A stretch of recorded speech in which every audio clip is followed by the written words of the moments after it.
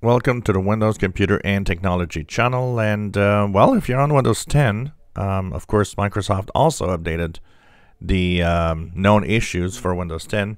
It has to do, these two problems simply have to do with the fact that Windows Update has created problems for some in connectivity issues. Now, there's one that's resolved, as you see here, that was stated. There's another one that's confirmed the sign-in failures and other issues related to the Kerberos authentication.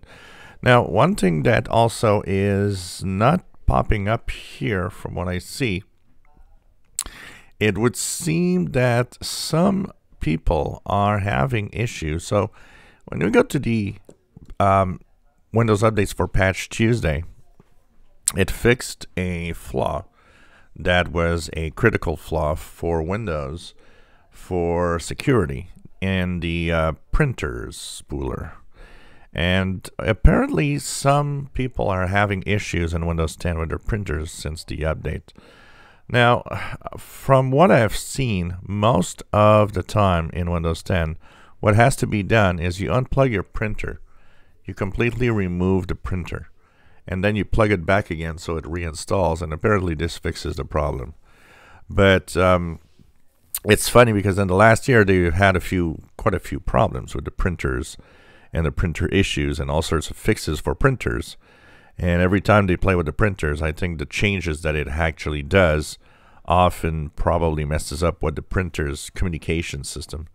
So for the most part, and almost everybody that has done the go to the settings, unplug the printer first of all if it's plugged in with USB.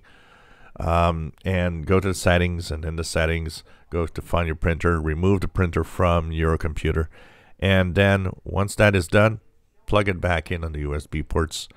It seems that that fixes pretty much the problem for everybody. It's difficult because when you make changes to some of these drivers and some of this the hardware, sometimes the computer and Windows needs to reinstall it so that things actually communicate again correctly. But a few known issues for Windows 10, mostly due to the Patch Tuesday. Once again, a lot of people are that are scared of going in 22H2. It does pretty much nothing. There's really no difference in 22H2 and 21H2 pretty much. Whatever changes it does is really very small, and basically even Microsoft doesn't really talk about it. So there's really no danger there. If you enjoy my videos, please subscribe, give us thumbs up. Thank you for watching.